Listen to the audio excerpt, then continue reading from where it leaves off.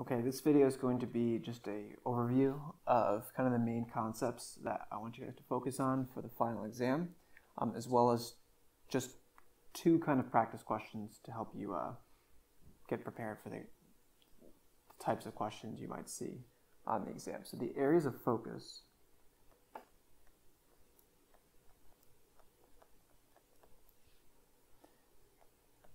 for the final exam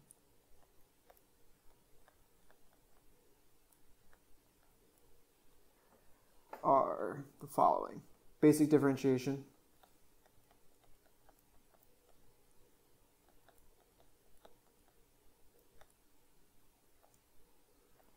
you need to know how to be able to take the derivative of different types of functions using the power rule of differentiation, the chain rule, the quotient rule, the product rule. Okay, those are the four big rules that we talked about, and so it's really important for the final exam that you can take the derivative of different types of functions, as well as simplify them. Okay, next one. This is very important. This is the equation for the tangent line. So the tangent line can be found by taking a coordinate point, that's x1, y1, as well as the slope, m, and then plug that into this formula, and then you get the equation of the tangent line of a function at a given point, x comma y, x1 comma y1. Okay, next.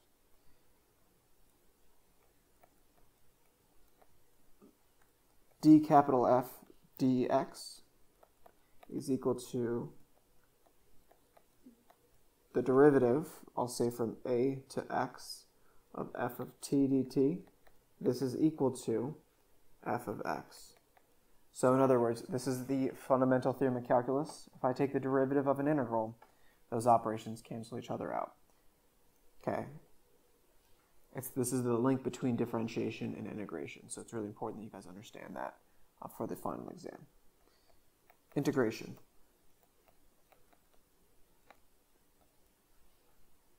So you need to know basic integration as well as use substitution. Those are the two main areas that we focused on. And when I say basic integration, you also need to know the integral sine of x is negative cosine, and then the integral of cosine of x is positive sine. Okay, let's go through two questions. Number one, this is finding the particular solution of a function given its derivative, and we'll call this an initial condition. So if I'm given the derivative and I'm given the fact that f of 0 is equal to 1, I want to find f of x. Okay, we're not going to leave our answer in terms of a constant c because we are given an initial value, so we can actually determine the specific solution of this problem rather than like a family of solutions with that constant c at the end. So the integral of the derivative is going to be equal to the integral of this function, and we're going to start by integrating this function. So we're not going to worry about the f of 0 equals 1 just yet. Let's start by integrating this. This is going to be a use substitution problem. And it's a use substitution problem because there is a expression in the integrand, x cubed plus 1, whose derivative is located somewhere else in the integrand. And that's a clear indication that it's a use substitution problem. And so this becomes the integral of u to the fifth in the denominator here, du. Well, this can be rewritten as the integral of u to the negative 5 du. And then the integral of this is u to the negative 4 over negative 4, because we're adding 1 to the exponent. Okay, so this becomes, let's just rewrite this a couple more times. I'll write it over here. This is 1 over negative 1 over 4 u to the fourth in the denominator plus c. and then u to the fourth, let's just rewrite this in terms of x. So negative 1 over 4, negative 1 over 4 times x cubed plus 1 to the fourth plus c. Okay, now what we're going to do is use the initial condition, f of 0 equals 1, to solve this for c. So f of 0, let's plug 0 in this equation for x. 4 times 0 plus 1 to the fourth plus c. This is equal to negative 1 over 4 plus c. And we know that the value of the function at 0 is equal to 1. And so the value of c is going to be equal to 5 over 4. So we're adding 1/4 to 1. So what that means is our final answer is going to be determined by taking this value c, plugging it into our family of functions in terms of c here. So the answer for this one, f of x, is going to be negative 1 over f x cubed plus 1 to the fourth plus 5 over 4. Okay, and that is the answer for this one. There's a few different ways you can rewrite this, but anything that's equivalent to this statement here is an acceptable answer. You cannot answer this question in terms of c, because we are given an initial condition. That means c has a certain value in this problem, and that means you have to solve for c to actually get the final solution. All right, and let's wrap up this video by going through one practice problem here. So we're going to let this function square root of x be we'll say it's a continuous function. It's graphed here at the bottom, and it's this part right here, f of x, right here. There's a line L that's normal to the graph of f at the point 4, 2. So let me just annotate that over here. 4, 2. We're going to show that the equation of L is negative 4x plus 18. Okay, so we're going to use a similar formula to what we used to find the equation of the tangent line.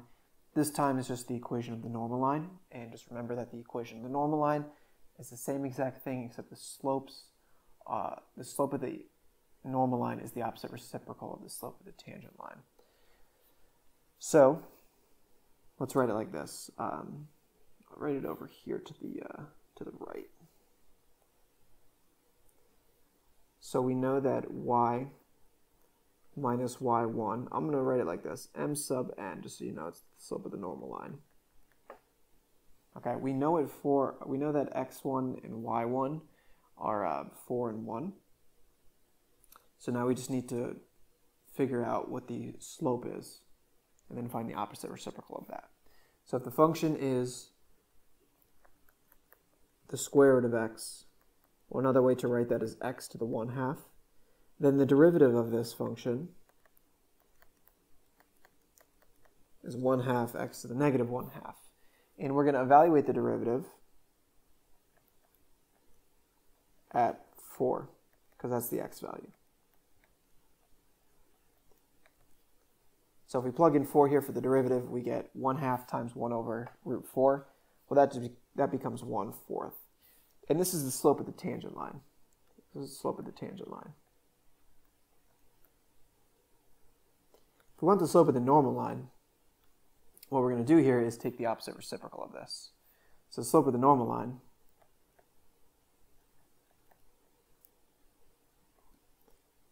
is going to be equal to, we're going to call it m sub n like we did before, negative 4, the opposite reciprocal of 1/4. So we're going to plug in what we know into this equation here at the top. Y minus our y value here, which is 2, equals negative 4 times x minus 4. And if we have to show that it's equivalent to negative 4x plus 18, let's just simplify this and solve for y. So distribute the negative 4, y is equal to negative 4x plus 18, and that's the answer for part A, or we verify that that's the answer in part A for this problem set. In the diagram below, the shaded region R is bounded by the x-axis, the graph of f, and the line L. Find an expression for the area of R. Okay. And then for the next question, we're going to take that area and rotate it around the x-axis. So the important thing to recognize here is that we actually need to split this up into two parts because the function that is above the x-axis is actually changing depending on what x value we are located at. Okay. So before we do anything, actually I skipped a question. We're going to find 1b here, and that is the x-intercept of L. Let's find that real quick. So if I want to find the x-intercept of L, I'm going to take this equation that represents the equation of L, and if I want to find the x-intercept, the y value at the x-intercept is always 0, so we're going to set this equal to 0. So 18 is equal to 4x, so x is equal to 18 over 4, which is also 9 over 2, 4.5. So that means this point right here is, this is 4, let me change it, let me zoom out a little bit. This is 4.5, comma 0. Okay, and this over here is still 4, comma 2. Okay, so now that we know that, we can go through part C. Part C wants us to find the area of R. So what I was saying before is that the area of R has to be split up into two regions. The first region is this part right here, because it's below f of x. But the second region is going to be right here because the value of the region can be found by taking the area between the other function, L. Okay, so notice the function that is above the region is actually changing once we cross x equals 4. Okay, it's a little tricky, but that means we have to split up this integral statement into two parts. Part 1, so R is equal to, part 1 is the integral from 0 to 4 of f of x, which is the square root of x dx. And then we're going to add to this the integral from 4, it's where we stopped our first integral statement, to the ending point, 4.5. And we're going to integrate the actual function, negative 4x plus 18 dx. And so this here for letter C, this represents the area of region R, the sum of these two integrals. Letter D is going to take this expression and we actually are going to rotate it around the x-axis and then determine, not just set up the integral for, but actually determine what the volume is going to be for this one. So this one looks like it's going to be the most amount of work because we actually need to calculate what the integral is. So let's just, we're going to kind of go off what we did from letter C. The volume here for letter D is going to be two parts. I'm going to treat these kind of separately. The first part is taking this region in red and rotating it around the x-axis. And to do that, we're going to multiply this statement by pi and then square the integrand.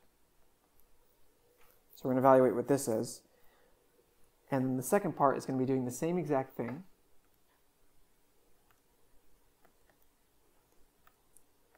with the other function.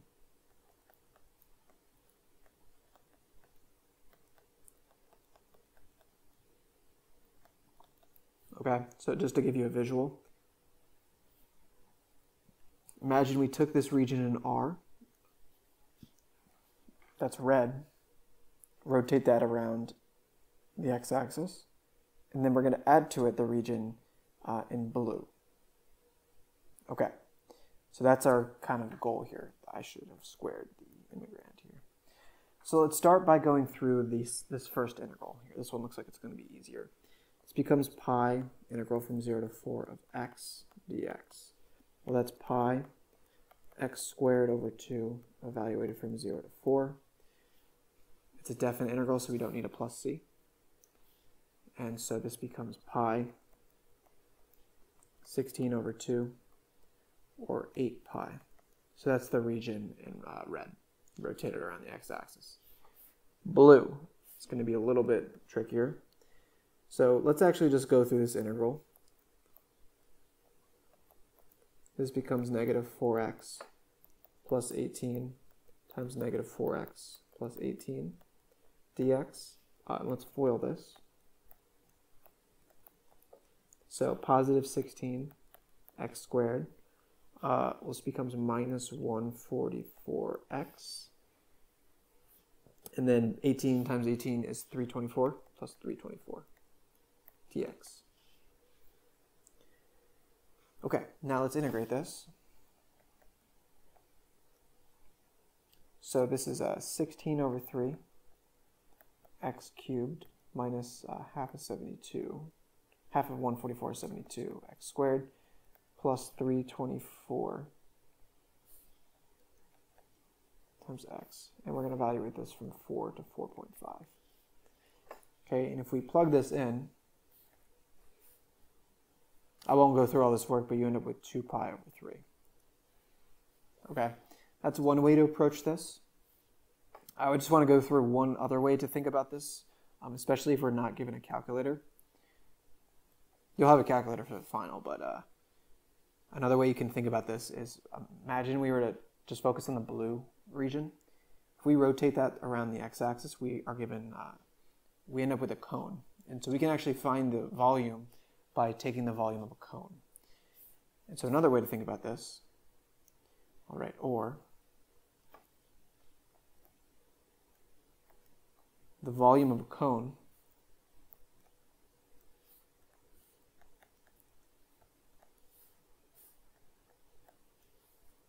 is this. The radius of the cone is going to be the y value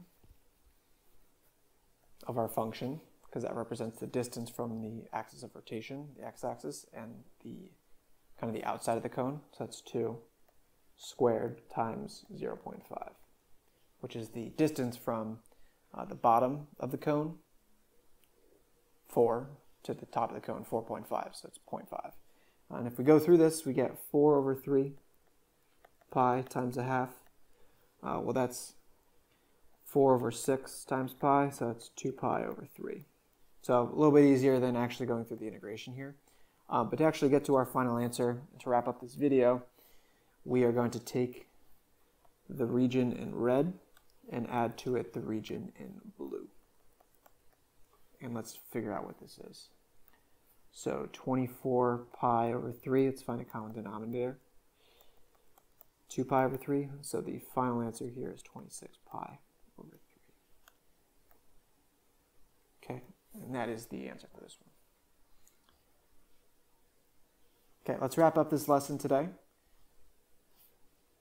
by going through problem set number 2, and I'll leave the answer key right below this.